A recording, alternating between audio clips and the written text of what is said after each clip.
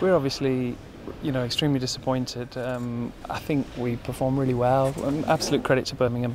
They competed so well. We thought that's the crazy thing about this scoring system. You think you're in a certain place in the match, and suddenly drifts away from you. But we didn't quite get the result today. But been a magnificent season for us, and I think our players should be really pleased with themselves, what they've achieved, and also it's really clear in all the areas that they've grown and improved, and we've got to just keep at it. For the young ones to establish themselves as regular in the team, and also to learn from the experiences of the first season, and just to become more complete, more capable, more aware of the pressure situations in this scoring system was a challenge for us. And I think every single one of them's improved massively in those areas. Didn't quite get us over the line, but it will do soon.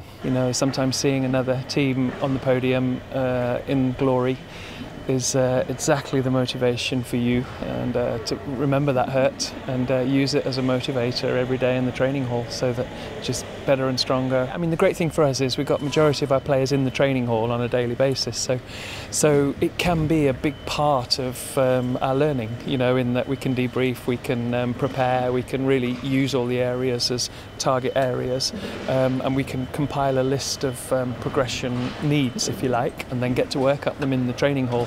And we can continue to grow a resilient bunch of competitors and improve them in every area of their game, and that's straight away what we'll do. And it'll take some time to get over the disappointment, because they care, and they really felt it today. So the team talk afterwards was all about utilising that feeling and using it as a positive enhancer for us to move forward.